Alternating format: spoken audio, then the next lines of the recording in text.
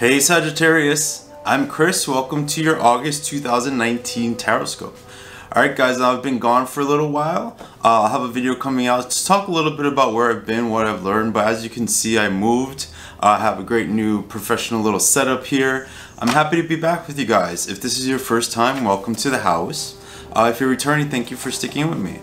In the description below you can find a link to my website where you guys can book readings, donate to the channel, all that good stuff. I'm going to make a very limited amount of readings available this month. I want to focus my energy here and in my life, so you can check that out there. And that should be all, I think, Sagittarius, because I'm excited to get into this reading. So I like kind of snuck home on my lunch break to do this reading for you guys. And I always feel that whenever something happens in a reading, from the beginning, from the time you plan it to the time you're actually doing it, has importance to it. And I think the message here, Sagittarius, for August is that there are no fucking rules anymore. This month, Sagittarius, we do what we want. I have a sense of I have some notes here from my meditations on you guys, and something I got the sense of is that there's a sort of confidence with you guys this month. A sort of confidence in asserting what you want. There's no second guessing right now. There's sort of a like, you know what, yeah, I do want that.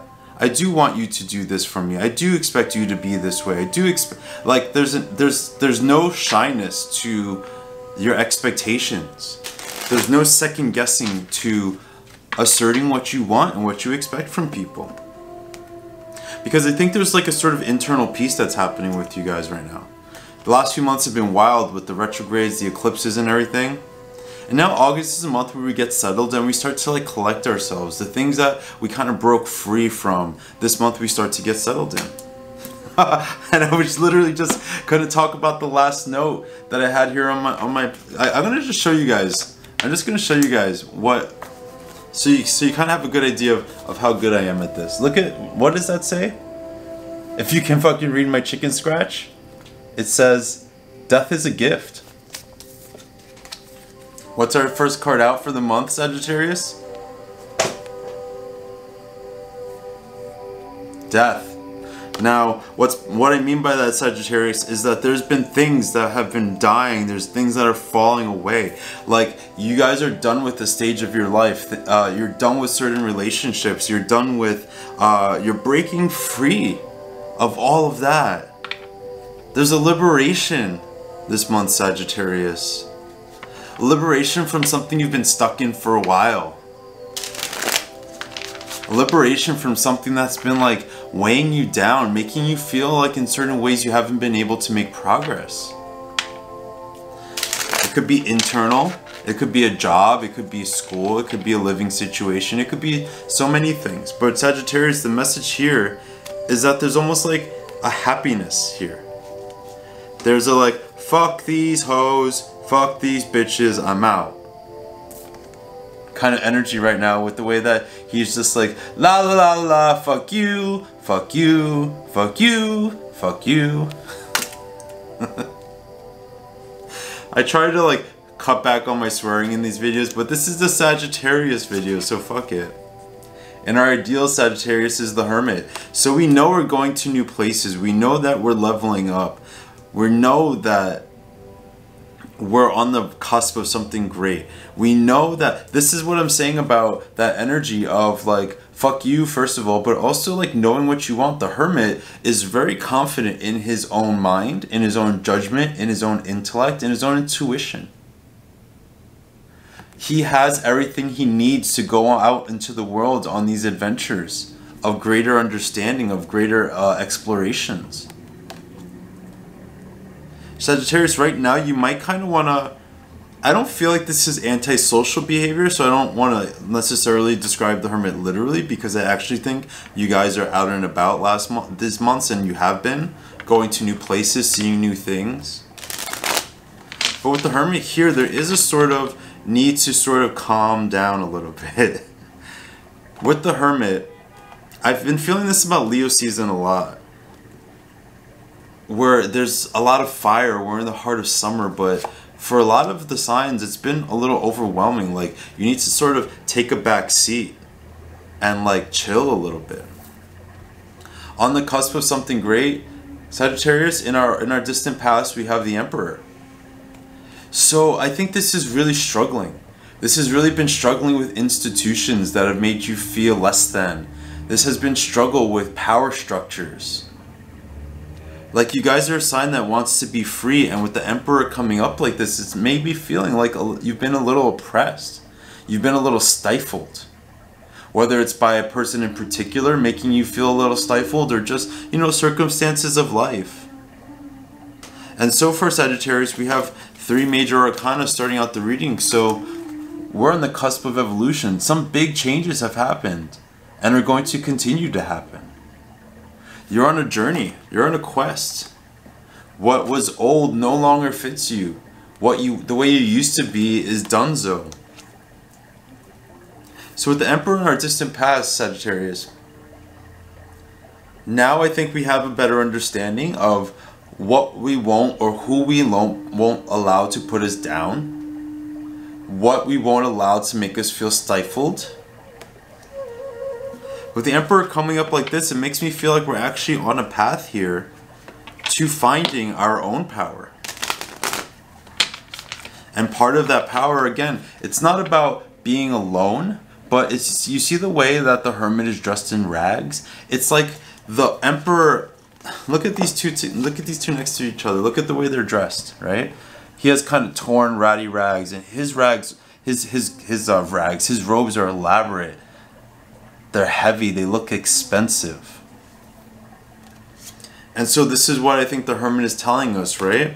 We're no longer buying into this shit, these ideas about what this institution, this structure, maybe the whole world at large is telling us.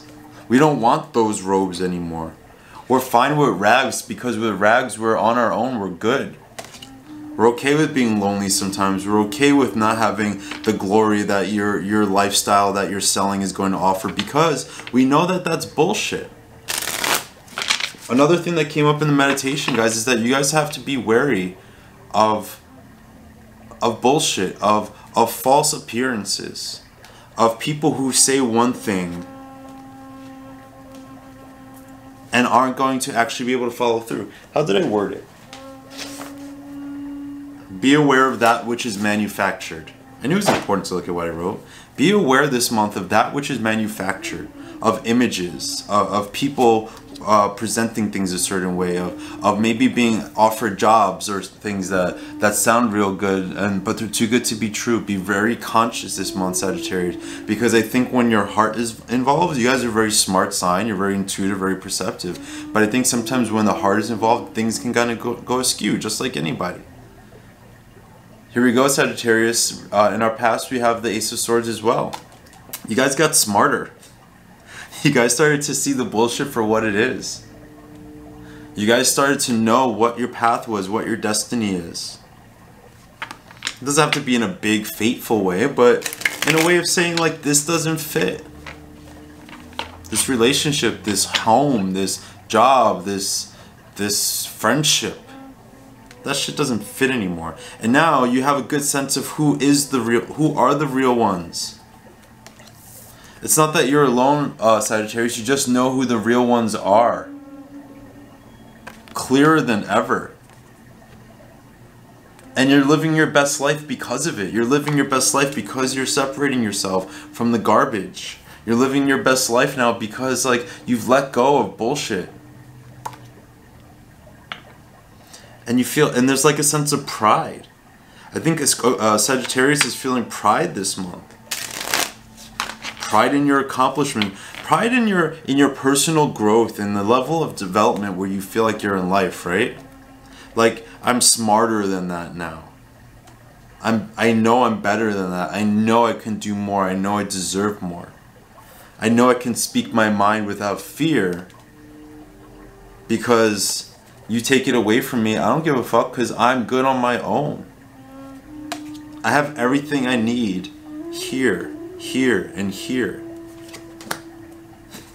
What I say about you guys, just living your best lives. Now in the more recent past, Sagittarius, we have the sun.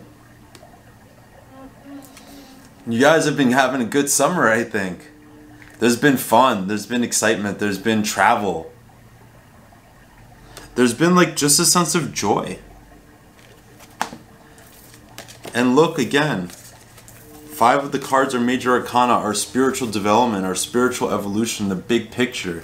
And what's the one card in the middle? The Ace of Swords. It's because we have truth, because we have trust in ourselves.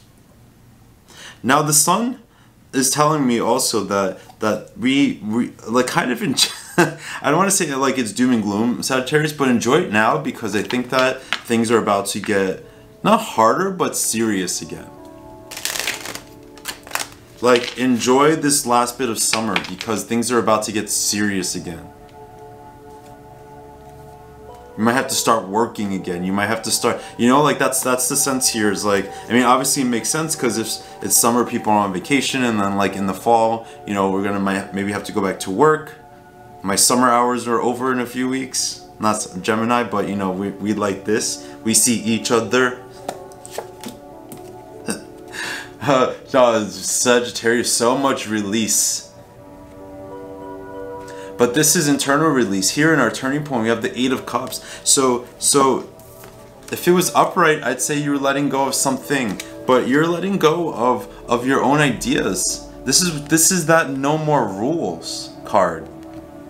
No more rules imposed on yourself. No more second guessing things. No more having to tell yourself or talk yourself out of things. Or like this is a month, Sagittarius, to just go, go, go. To just like fly like the fucking wind. Because with the other signs, like this has been a month of kind of stability and calm. But I think you guys are ready to go. You're ready to take off.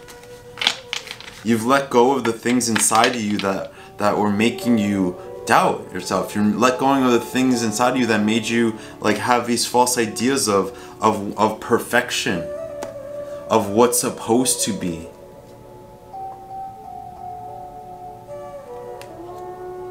And now you're going to be seeing it in your external world. You're going to be seeing it in your lived life. Now Sagittarius, going forward into the month in your future, be careful about overindulging.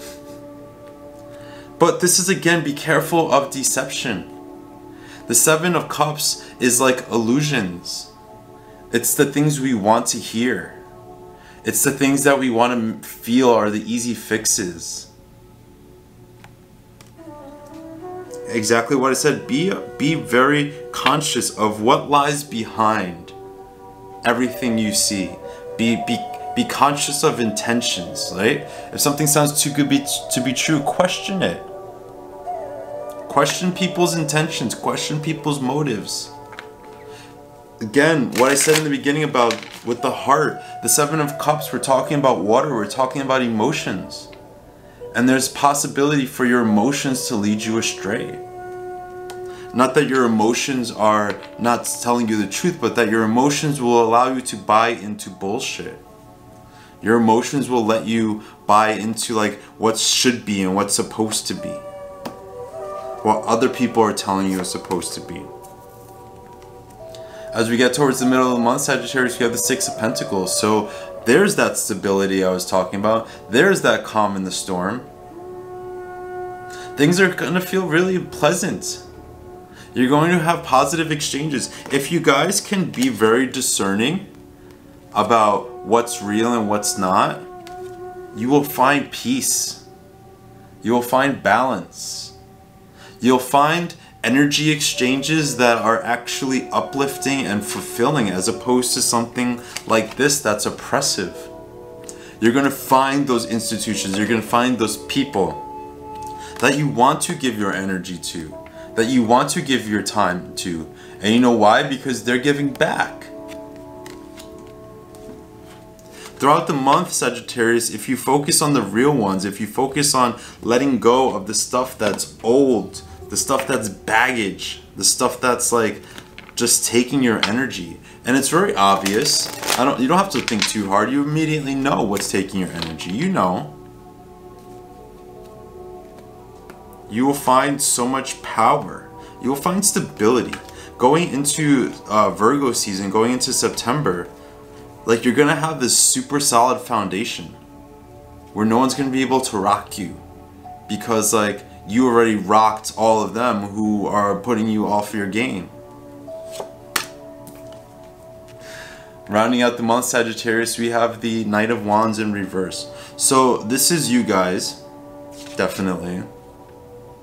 Now in reverse, I feel here like you're kind of pulling back. You're pulling back on I think anger. You're pulling back on lashing out. You're pulling back on, you know, there's a sense here of like super ambitiousness being like destructive. Now if you can focus on the day-to-day building blocks, right? Sagittarius, I said this is a month to take off, but I think with the Knight of Wands ending out the reading, I think it's really important to not go too fast too quickly. I think it's important also to build on what is already there, as opposed to trying to bring in tons of new stuff, particularly with regards to your careers and your career ambitions. But most importantly, Sagittarius, I think the Knight of Wands in reverse is you not putting out negativity, you not fucking with low vibe stuff, shit, low vibe. You're not fucking with low energy, low vibration stuff. This is saying, I'm not even going to fight you. I'm not going to engage you. It's not like any fights you engage in this month, Sagittarius, are going to turn out badly. And that's why this energy is so like la-di-da, lighthearted. Fuck you, fuck you, fuck you. Because he's not doing... keep dropping the cards over there. He's not doing that low rent shit. Let me see. Hold on a second.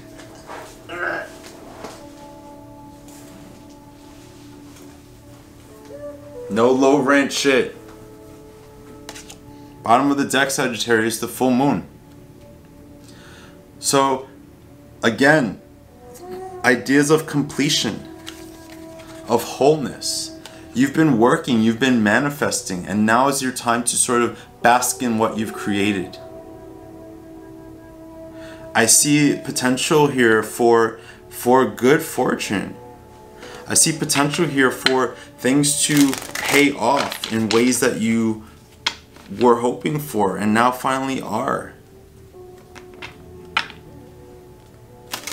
It's almost like you can't be bothered with stuff because things are going so well. You can't be bothered with anger. You can't be bothered with, like, you know, I said it in a different signs reading, but it's like, you know, when you don't even care about an ex anymore because like you have someone new in your life who's just so good that you don't even need to focus on like letting go of drama because like you just have something that fills your life with something so much better.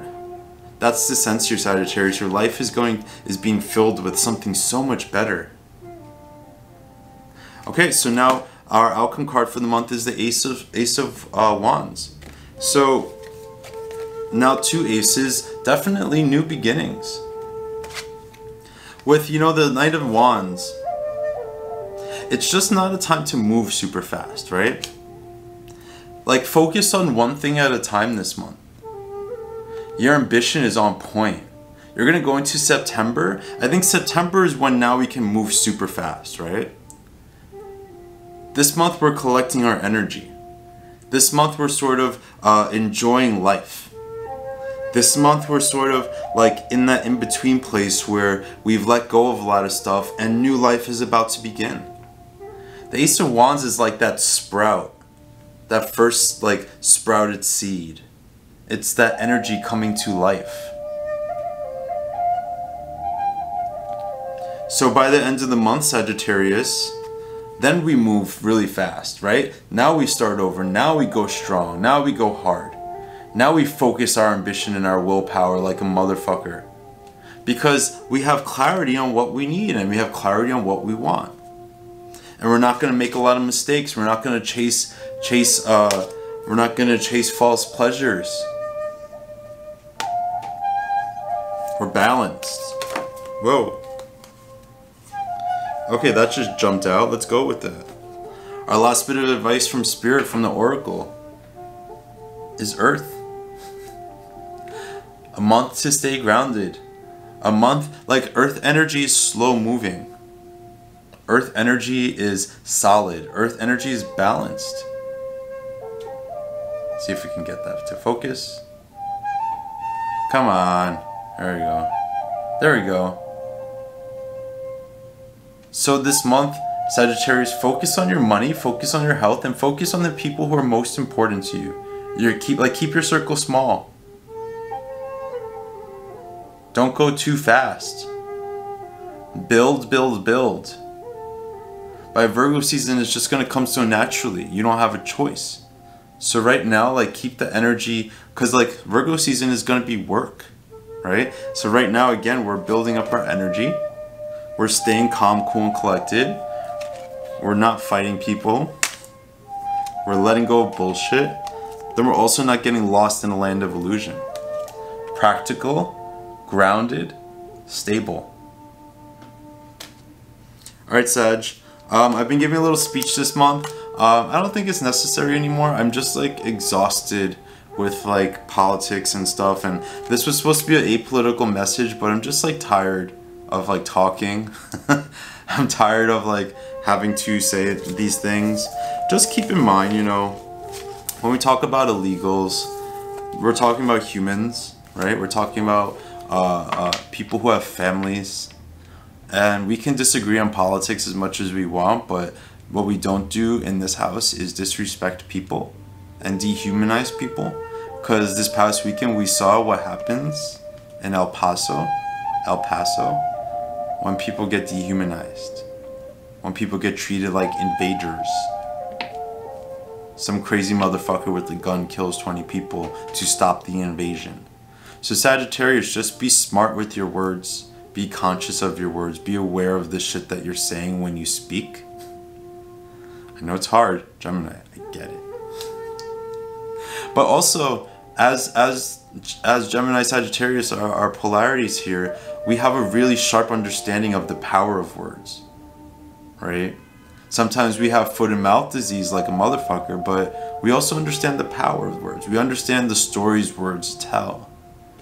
So just be conscious going forward the rest of this month and the rest of your life, Sagittarius, on being very aware of the words you're using and the story they're telling. Te amo so much. Te quiero mucho. There you go. Is that better?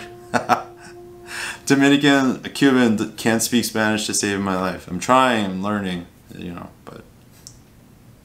Alright, Sagittarius, I love you guys so much. Have a great month. I'll talk to you soon.